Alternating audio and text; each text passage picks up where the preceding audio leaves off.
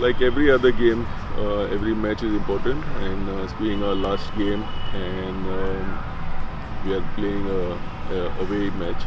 So, considering that we have a very good chance of topping this league, it's very important that we go out there and give our best, play as usual, our game, focus on our game, and we need to defend well as well.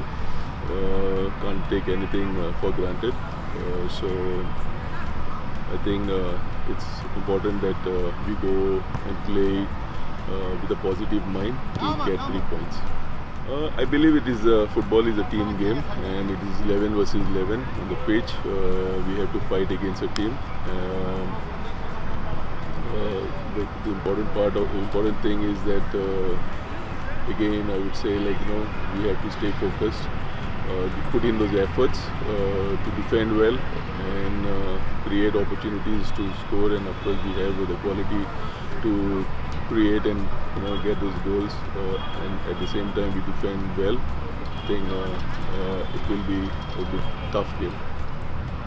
They have been over the season, they have been a part of the main